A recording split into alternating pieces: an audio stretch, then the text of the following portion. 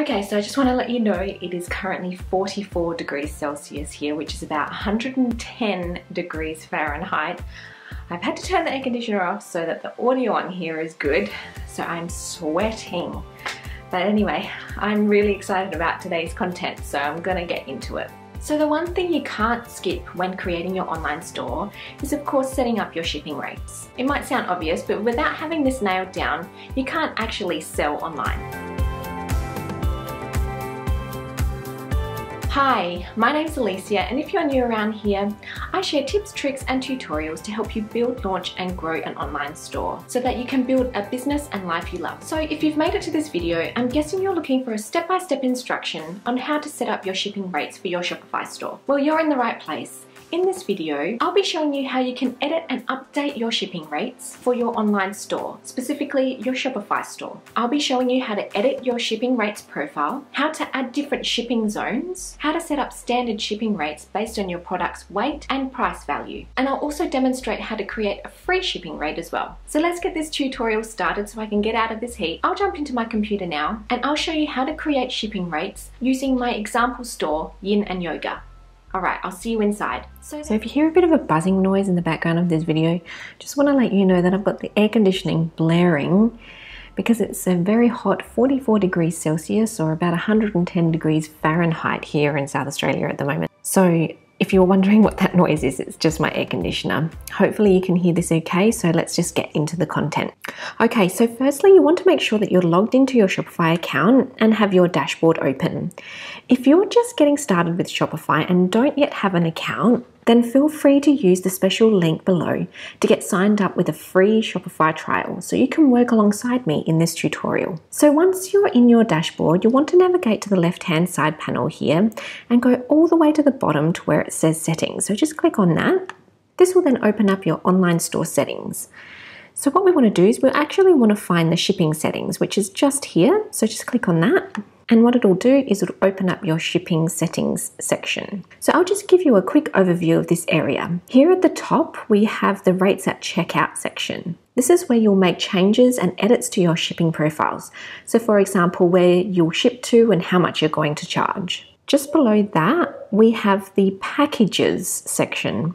This is where you would add information about the default packages you send your products in. Personally, I don't pre-fill this information, as this is the information I directly add to my shipping carrier. Below that, we've got packing slips.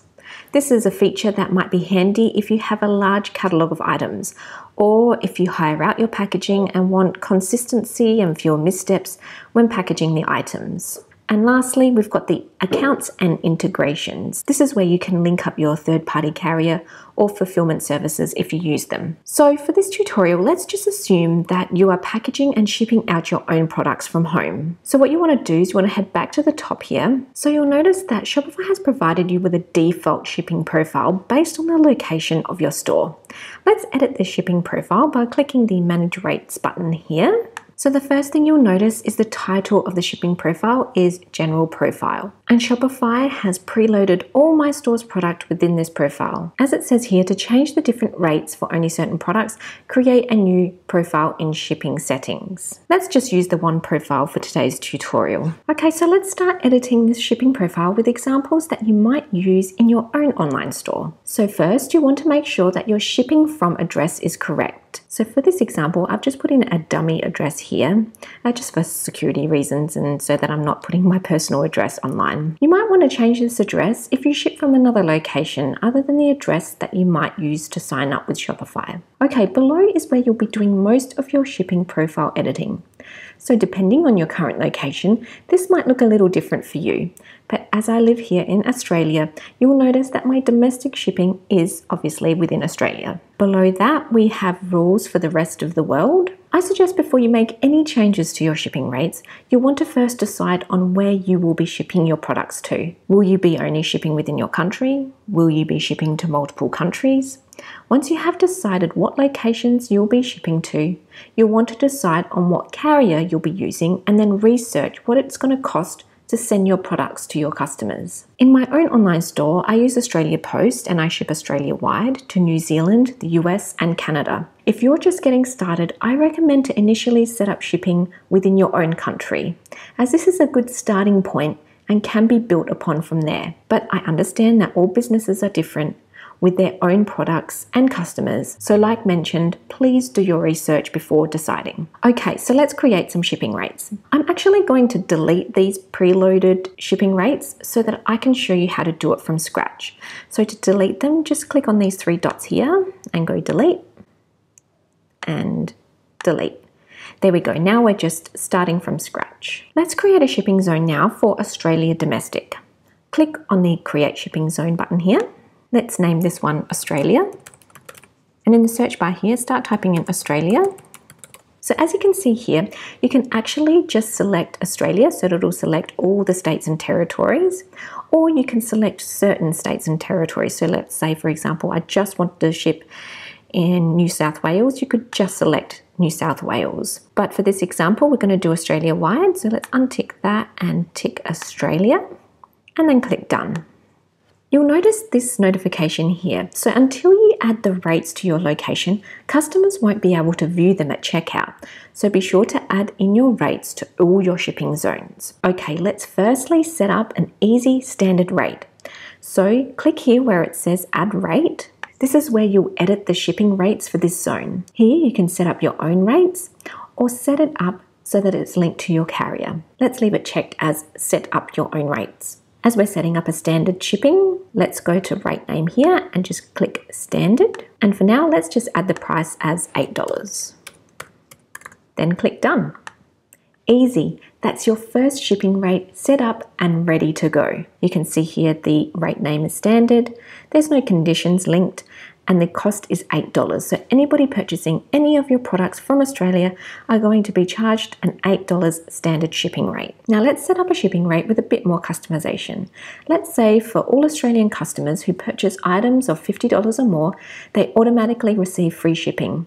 So let's click on add rate. Again, we want to leave it as set up your own rates. The rate name, we're going to change this to standard. And then in the dollar amount here, we're going to leave this as a 0 amount. And you'll notice that this little tab here says free, so that's what we want. We want this standard rate to be free. And just below the rate name here, you're going to see this little button that says add conditions. Click add conditions to drop down this menu here. So for this example, we want to create a condition based on the order price. So we want to click this one here where it says based on order price. And here where it's got minimum price, we want to add in $50. So that's the minimum spend for the free shipping. Maximum price, we want to leave that as no limit. Then click done. Now we have set up a standard shipping rate that automatically qualifies any customers spending $50 or more. They will receive the free shipping anywhere within Australia. I'll now show you how you can set up shipping for a weight-based product. So for this example, let's create a brand new shipping zone. So let's go to the top here where it says create shipping zone. Let's create this for the United Kingdom. So we're going to name it UK and just start typing in United Kingdom. Here we go. So that's just popped up. Let's click on that and then click done. So here we can see we've created this new shipping zone. Again, it's come up with this notification as we haven't added in any rates for this shipping zone. So click add rate. Okay, so again, we're going to set up our own rates. And here under rate name, let's just go standard again. Let's change the price to $20. And then let's add some conditions. So for this example, we do want to have it based on item weight. So leave that one ticked.